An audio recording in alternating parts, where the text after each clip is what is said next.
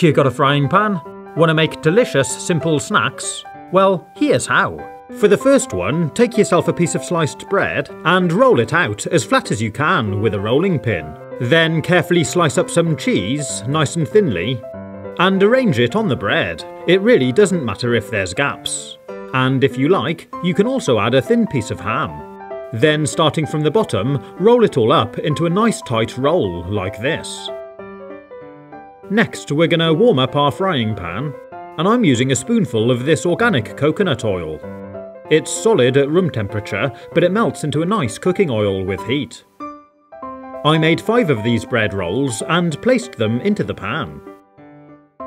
After a couple of minutes, carefully rotate them all, and you should see they've started to crisp up on the bottom.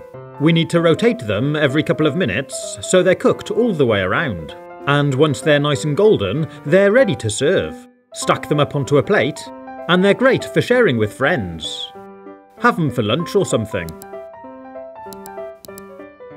And if I tear one apart, you can see the delicious melted stringy cheese and ham centre. And they go really well served with a dip, like this guacamole, or sour cream and chive. And the coconut oil gives the bread a beautiful flavour. For this one, I'm taking 3 bowls, and I'm tipping a handful of flour in the first one. I'm also adding a little Cajun seasoning, and some salt and pepper. Then give it all a mix together. Next, I'm cracking an egg into the second bowl, then adding a splash of milk, and beating them together with a fork too. In the final bowl, I'm tipping in these breadcrumbs. I used shop-bought breadcrumbs for ease, but you could of course make your own. For this one, I'm going to be using this smaller, deeper frying pan, and I'm pouring in cooking oil so it's about 1 inch deep. Then gently heat it up. Next, take a ball of mozzarella and cut it into slices about 1 centimetre thick. We don't want them to be too thin. Then dip the piece into the flour bowl and give it a good coating. Once it's nicely covered, transfer it into the egg and milk bowl, and make sure it gets a good layer of that all over. Then finally, coat it thoroughly with the breadcrumbs, and sit it to one side. We need to do the same with all of our mozzarella slices, a bit like a production line. And you might find it best to use one hand for the dry flour and breadcrumb stages, and the other hand for the wet egging stage. This should help to stop your fingers getting too messed up. Once you've done them all, you can see they look really good.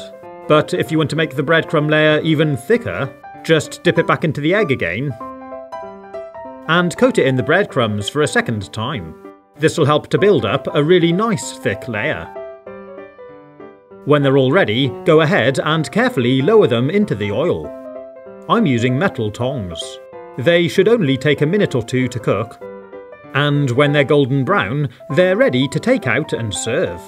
I'm serving mine with a little side salad and a dish of sweet chilli dipping sauce. Be careful because they are really hot, so you should let them cool down a little before you break into them.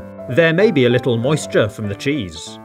And you can see how beautiful and stringy they are. Pretty cool, huh? Absolutely delicious. The breadcrumb coating is thick and crispy, and they taste amazing. If you're enjoying this and you're new here, you might want to subscribe to my channel and ring the bell so you get notified every time I launch a new video. And if you want to help support the channel, you can become a member and get access to perks. Just click the join button for more details. If you've got any leftover boiled potatoes, you can cut them up into wedges like this. And we're going to make a delicious seasoning to coat them with. Add a handful of flour into the bowl. Then I added a tablespoon of paprika, some dried oregano, and a little bit of salt. Next I poured in a little water and mixed it all together to make a marinade. Then place in your wedges and carefully make sure they're all coated. Leave them to sit for half an hour. Then fry them off in some oil, just like we did with the breaded mozzarella. Do be careful with the hot oil.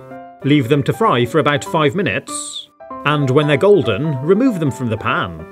I put them onto kitchen paper to help remove any excess oil, and they're very hot, so do go careful. But the marinade gives them a really flavoursome coating, and they go great with a salsa dip. or whatever you prefer.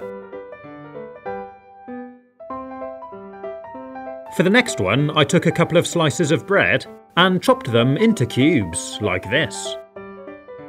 Then break a couple of eggs into a bowl, add a splash of milk, and whisk them together.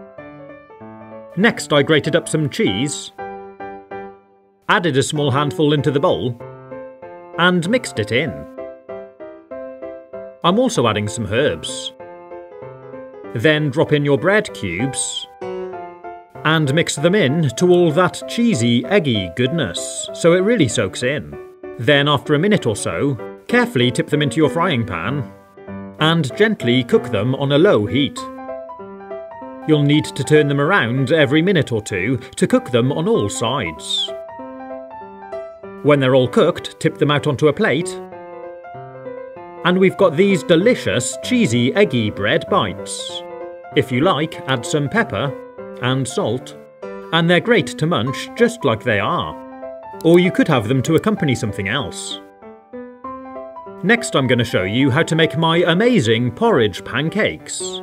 I filled up a bowl full, which I know is 200 grams of oats, then transferred it into a blender. Give it a whiz to make our own oat flour. Next, pour in 200 millilitres of milk into a jug and break in an egg. Then whisk it all together.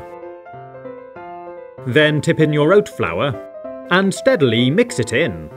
If it's a bit too thick and stodgy, you may need to add more milk. And if you'd like your porridge pancakes to have a little more wholesome texture, pour in a handful of whole oat flakes and stir that into the mixture too. And it's ready to cook. I'm using coconut oil again for this recipe because it gives a beautiful flavour. Just pour your mixture into the pan, and if you need to, spread it out a little. As it cooks, you'll see it getting darker on the top. Then flip it over and cook the other side.